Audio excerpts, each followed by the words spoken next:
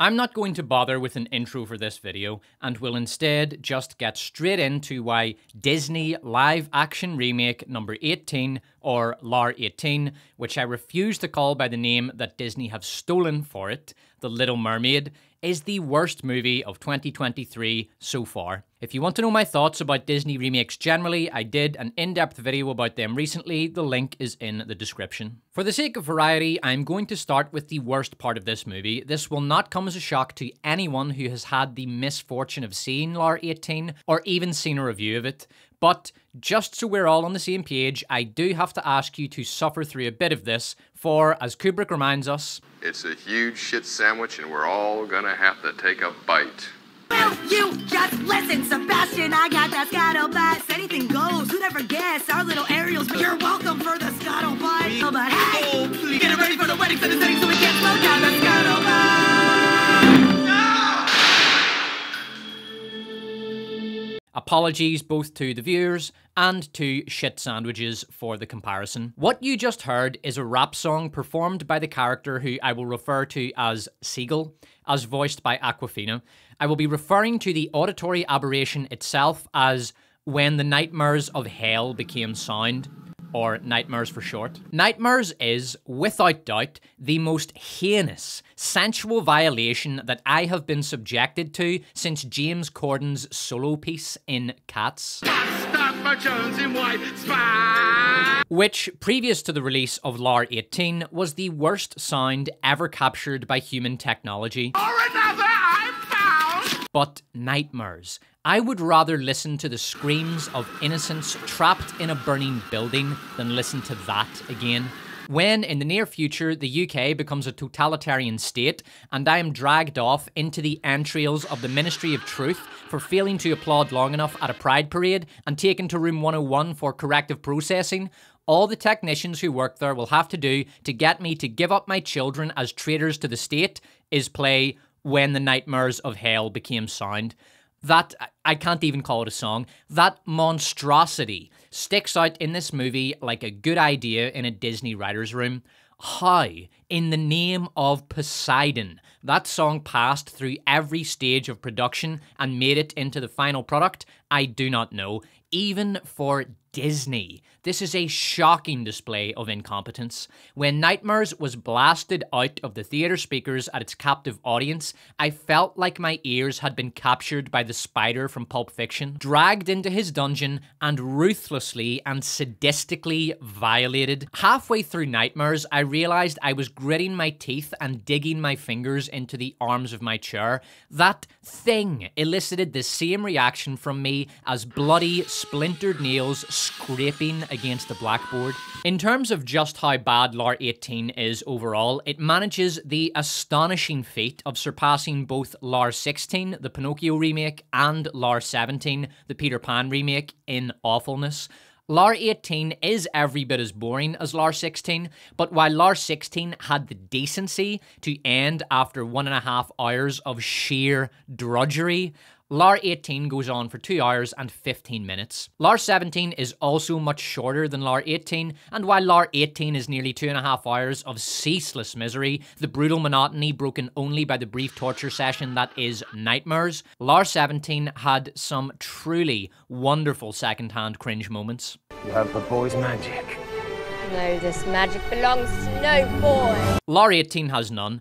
Remade Flounder, who I will be referring to as Fish, and Remade Sebastian, who I will be calling Crab, are far too bland and vaguely horrifying to elicit anything more than discomfort from the viewers. Due to its excessive length and the dearth of anything to enjoy, even in an ironic sense, LAR18 is the worst movie of 2023 so far. Though I have faith that Hollywood will produce worse before the year is out, never underestimate Hollywood's capacity for incompetence and sadism. When She-Hulk came out, I thought that it had achieved an unsurpassable TV series nadir. Then Willow was released, a show so bad and so unwatched that Disney have erased it from their streaming service. Then Velma happened, which everyone knew was the worst piece of media ever created in the history of sentient life, never to be surpassed.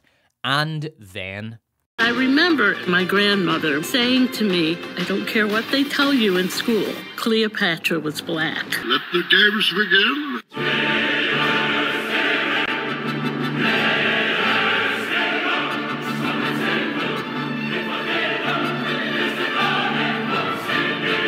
Over the past couple of years, I have heard it can't get any worse, or we've reached rock bottom many times. There is no rock bottom in Hollywood. There is only the eternal descent into the bottomless abyss of ever-intensifying depravity. I will say, though, that unlike LAR18, well, that was fun. It isn't obvious that LAR18 wants the audience to be as miserable as possible. There is the occasional attempt at a joke to break up the giant tidal wave of boredom, but they never land. In my own poorly attended theatre, no less than 3 people were asleep. One of them, a middle-aged man who seemed genuinely excited as he and his wife rushed into the theatre, clutching a large bucket of popcorn. Over the course of its runtime, the movie managed to get a single, solitary, mild chuckle out of the theatre audience. This is the kind of movie that a guy would be embarrassed to bring a girl to. 40 minutes in, he carefully glances over at her glazed eyes and bored expression, wondering if by walking out now he is admitting defeat, or if they should retreat from the theatre before it is too late, while his crime can still be forgiven. LAR18 is bad in every department. The direction is indifferent and uninspired. The costume design is bland. See this scene of Triton's daughters, presumably the progeny of a large racially diverse harem, showing off the costumes they threw together at the last minute for the Little Mermaid cosplay. The CGI and set design is terrible. The underwater portions of the film look disgusting. They are grim, dank, excessively murky, and dominated by ugly, bland, dark colours. Characters underwater just look like actors surrounded by green screen trying to look like they're underwater by bobbing around a little and making strange wavy motions with their arms. Triton is called king, but I have no idea what exactly he is king of. You never see any great merman structures. He just hangs around his miserable throne room in most scenes, and the only mermaids you see in the movie are the daughters of his harem. Or, I don't know, maybe this is his harem, but he calls them my daughters because he's into. We also get a brief scene at the end showing many mermen. We like to say people kind. Pardon me, mer people kind, which is essentially a corporate advertisement for diversity in the workplace, only for fish people. We're all different, and our differences can generate various points of view and contribute to creativity and innovation. That's why, at DuPont, we believe in embracing diverse talent, valuing each member of our team, and providing inclusive leadership. We can utilize our differences to better achieve our goals and objectives. But other than that, you never see the people or physical kingdom that Triton rules over. What exactly is he king of, other than a harem of young girls with Stockholm Syndrome and a Caribbean crab that he seems to have enslaved? Let's move on to one of the most visibly awful aspects of this movie, the acting. Before we get into the bad, I will say that Melissa McCarthy was very good as Ursula. She did a great job playing a children's pantomime villain. Unlike the rest of the cast, she used her body well in her performance. She managed to fit into the physical environment perfectly. She gave off exactly the right levels of creepiness, lechery, evil, cunning, jealousy, and ambition. And not surprisingly, since everyone else was terrible, she commanded every scene she was in. Melissa McCarthy's acting was the only thing in this movie that I enjoyed on any level. Now, let's get straight to it.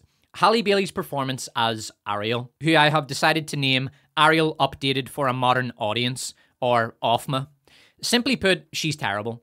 After all the controversy, rock-throwing, name-calling, screams of racism, cultural appropriation, anti-Europeanism, politicization of family entertainment, Disney asserting that she's going to blow all the haters away when the movie comes out, trailers getting disliked into oblivion, and a growing and surprisingly bipartisan backlash against race swaps, after all that, Halle Bailey was just crap. Her acting varies between overacting, often the case when she is singing, and underacting, characterized by a very limited range of facial expressions. A vague frown seems to be a favorite of hers. While watching Bailey's extremely forced performance as Offma, I never felt like I was watching a character in a movie. I felt, appropriately enough, like I was watching a young, inexperienced, talentless actress trying her best to act. and failing at it. And she was trying, I'll give her that, but she couldn't deliver. She is a very good singer. Her singing is the only time she is actually watchable. The rest of the time, she's mostly just very boring. Ironically, Bailey's performance as Offma serves to demonstrate that race swaps are a bad idea. Erasure of white characters, lazy pandering to target minorities, and the sheer spitefulness of race swaps aside, it is an extremely exclusivist practice. Race swaps are not, as they claim to be, inclusive. They are exclusive. They declare that a certain role is now exclusively reserved for a person with a defined set of racial characteristics. Exclusivity is not a bad thing in itself. All roles are exclusive to an extent. I doubt the creators of Friends were auditioning 40-year-old women when looking for a Rachel. But when Disney claim they are being inclusive by artificially excluding the vast majority of actresses from auditioning for a role they should be able to play, they are not just exclusivist racists, which they are hypocrites. And what was the result of rebranding Ariel as Offma, demanding that the role be played by a black teenage actress who is also a terrific singer? Disney massively reduced the pool of potential actresses they could draw on for the role. In the end, they couldn't even really get an actress and just tossed a singer into the role and hoped for the best. Unsurprisingly, the best was this. You broke the rules. You went to the above world. A man was drowning. I had to save him. You become a human yourself. Is that even possible?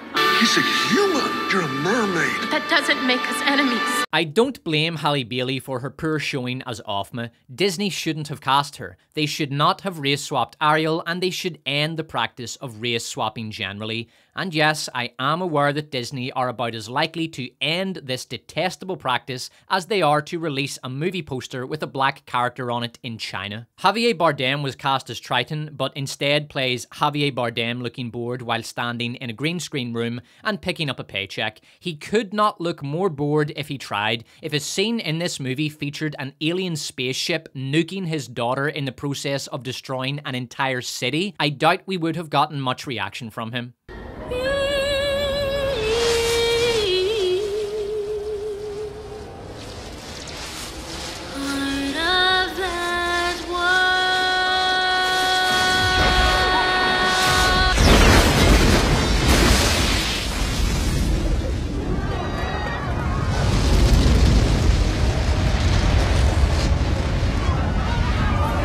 Halle Bailey might have been shite as Offma, but she has no experience and at least she's trying. Melissa McCarthy was actually good, but Javier Bardem doesn't even pretend to care. His only excuse for his terrible performance is that he knows this movie is a piece of trash that will be completely forgotten a few months after release. And while I do find his world-weary non-performance mildly amusing, I have to criticize his utter indifference. If he wasn't interested in even trying, he should have passed on this movie and let the role go to an actor who actually wanted it. Jude Law's performance as Captain Hook was the only saving grace of LAR18, and there is something inspiring about an actor giving a good performance in a terrible movie. It's like watching a great soldier fighting bravely in the midst of a disastrous defeat. The triumph of the human spirit in the face of adversity. Javier Bardem is an excellent actor and he should have done better instead of lowering himself to the standard of Disney live-action remake number 18. Disney's treatment of their remade male heroes falls into two categories: vilification and pussification. Get your presumptuous ass out of my seat. Ugh, my sacral occipital circuit is sticking. You're gonna have to do that thing again later. Yeah. Vilification is when a formerly heroic character is turned into a detestable villain. But for Prince Eric, Disney decided to go with pussification.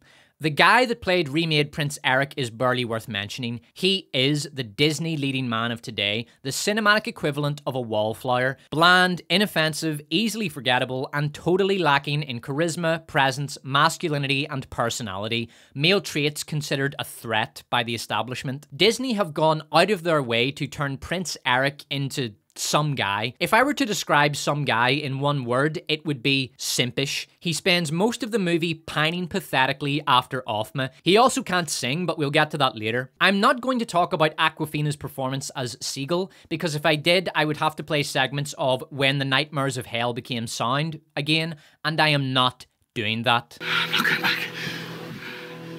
There's no hiding from this, son. You're welcome welcome for the scuttlebutt. We got a lot of work to do. So that leaves us with what is, by far, the worst performance in this dross by an underwater country fucking mile. David Diggs as Crab. I'm a dead crab. Life under the sea is better than anything they got going on up there. The king can never hear of this. Okay, listen to me. Ah! Get off me, you fool! Hey, you listen to me, bird. Hey. I'm a dead crab. Hurry up, let's go, we gotta go before the sun goes down. We're getting ready for the wedding, so the setting so we can't slow down the scuttlebutt. He is horrendous. The entire movie, he's speaking with a massively exaggerated caricature of a Caribbean accent. Every vowel is overly elongated. Okay, listen to me. Get off me, you me. There are cartoonish accents on every second word, and his cadences are contrived, dumb, and horrible sounding. If Crab were ordering a cup of coffee in this movie, David Diggs would blow the scene with his ridiculous overacting and disgusting voice performance.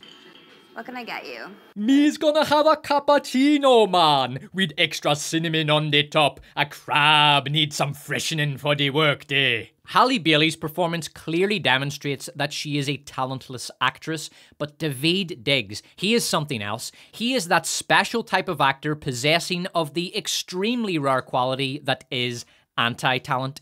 Jaden Smith also possesses this quality. What was I supposed to do? What did you want me to do? She gave me an order. She said no matter what, don't come out of that box. It is a rare curse which makes an actor completely unwatchable, so bad that they can't even be enjoyed in an ironic sense, like for example Tommy Wiseau can. How much is it? It'll be $18. Here you go. Keep the change.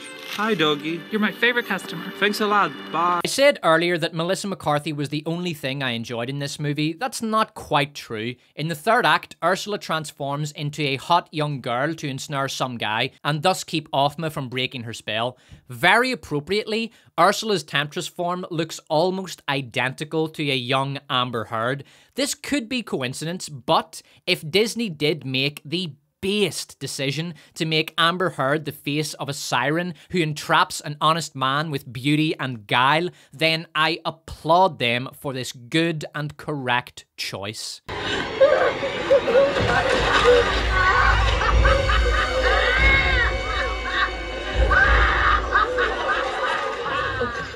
The music in LAR18 ranges from flat, lifeless, over-rehearsed rehashes of old songs done far better in the past to, well, when the nightmares of hell became sound. There are, I think, 2 other new songs in this movie. One of them I have forgotten completely, and the other is a solo piece by some guy. This song, which I forgot the moment it ended, will be referred to as the Lament of the Incel Virgin. Like a virgin.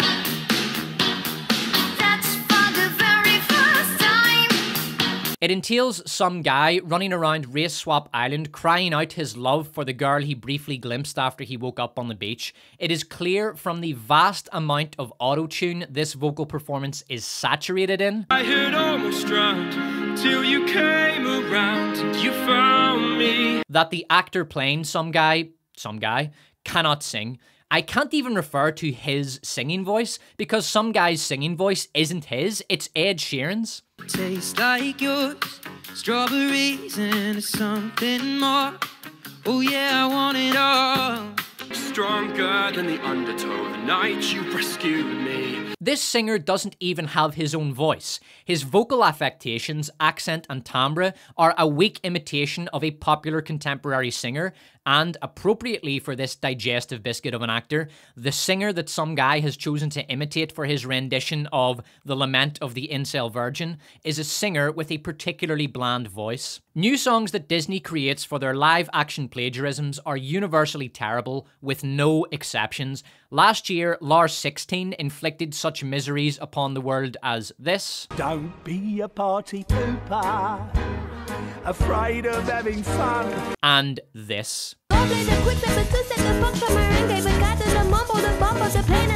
When the Nightmares of Hell became sound, The Lament of the Incel Virgin, and the other new song that I can't remember, stand proudly in this very modern Disney tradition of making their hollow corporate cash grabs as unlistenable as possible. The rehashes of the old songs are also poor. The arrangements are largely bland and sterile, with none of the creative risk and interesting harmonic colours of the original versions.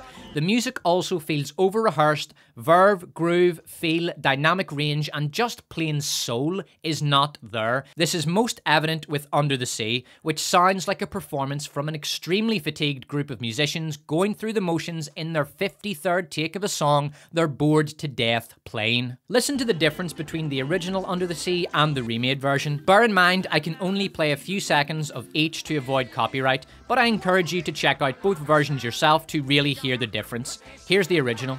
Nobody beat us, fry us, and eat us in fricassee. It makes you want to dance. It has feel. The accents are placed correctly and the musicians are playing to a clear, defined groove.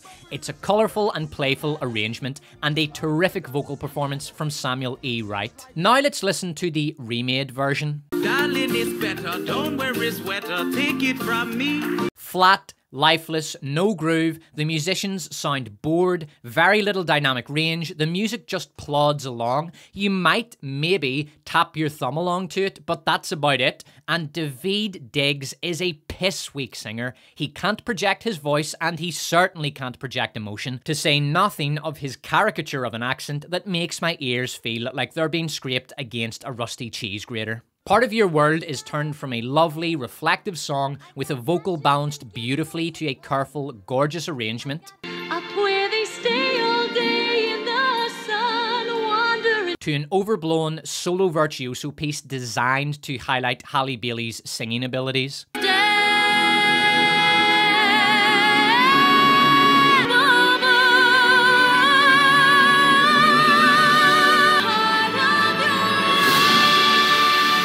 This is extremely amateur music production, taking a song which doesn't have a virtuoso vocal and deforming it out of its natural shape to try to force it to become a virtuoso piece. The musical techniques employed to achieve this are always the same: overly elongated notes falling on vowel sounds, vibrato and improvised running notes around a climactic moment in the song. Parts of the song falling into free time to allow for this bastardization of the phrasing. A vocal that is sung way too loud. The result is that the singer sounds like she's trying to overpower the song. What's the word? And of course, a big, overblown finale that crushes the subtlety of the song. There's nothing wrong with having a big, hugely over-the-top virtuoso piece to highlight the talents of a singer. Mozart's Queen of the Night aria, Hell's Vengeance Boils in My Heart, is the most famous example of this in opera.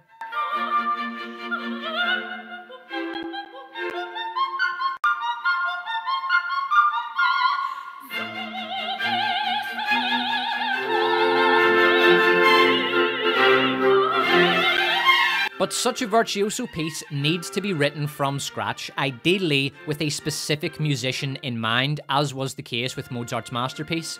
If Disney wanted a similar set piece for Halle Bailey, they should have written an original song. Instead, they brutalized an old song and imposed Bailey's virtuosity upon it. Before I move on, I just want to take a moment to appreciate the a cappella arrangement of this song done by this Korean a cappella group, who made the based decision to accompany their video with an image of the real Ariel on the day LAR18 was released. This is what a great cover sounds like. Day in the sun, wandering free, wish I could be part of that world.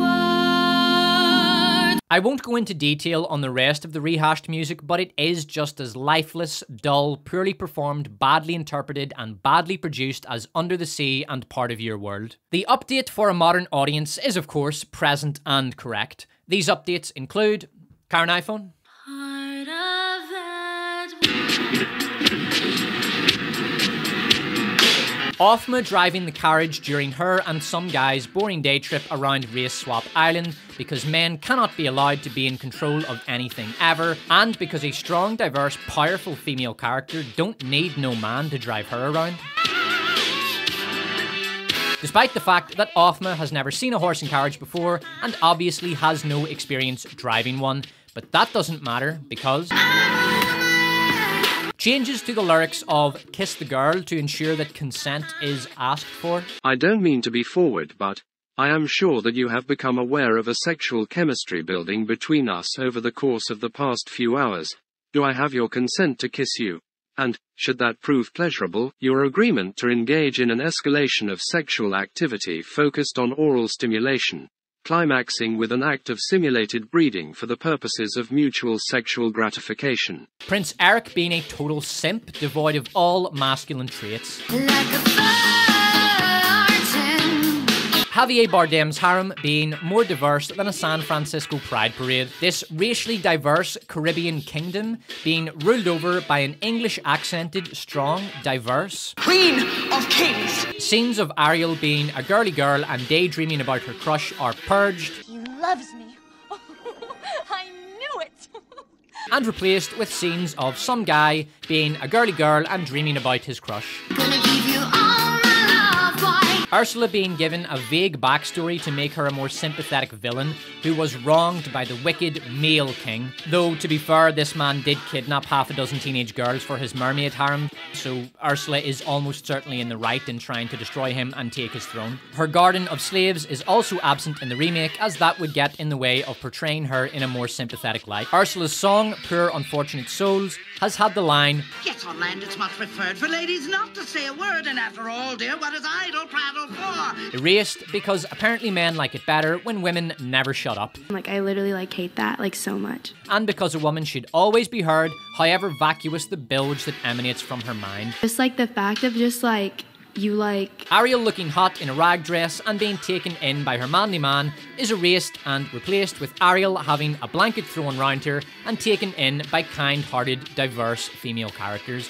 Because masculinity bad and femininity also bad. Scenes of women gossiping are erased. If Eric's looking for a girl, I know a couple of highly available ones right here. Because although Ursula reminds us of the importance of women never shutting up, it is inconceivable that they might gossip about the love interests of a young prince, which is why Prince Harry's autobiography, Spur, didn't become one of the fastest-selling books of all time, with 3.2 million copies sold to date. An extremely contrived plot device is inserted so that Offma now does not remember her pact with the Sea Witch and is not aware that she has to get some guy to kiss her within 3 days.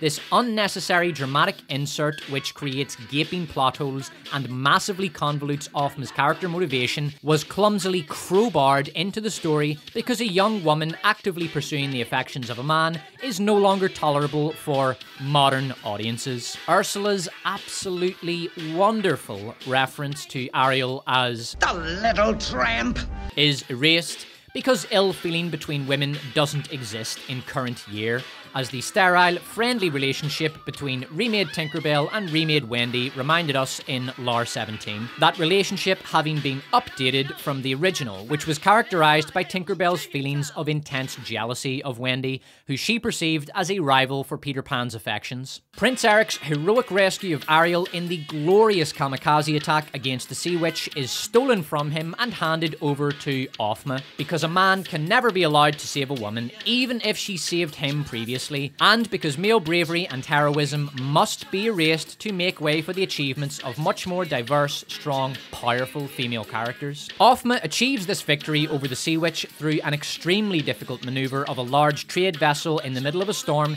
in spite of the fact that she doesn't even know how to pilot a ship, doesn't know what a helm is, and even if she did, has zero experience piloting a ship. But none of that matters, because at the end of the movie, Offma and some guy don't get married because marriage is patriarchal.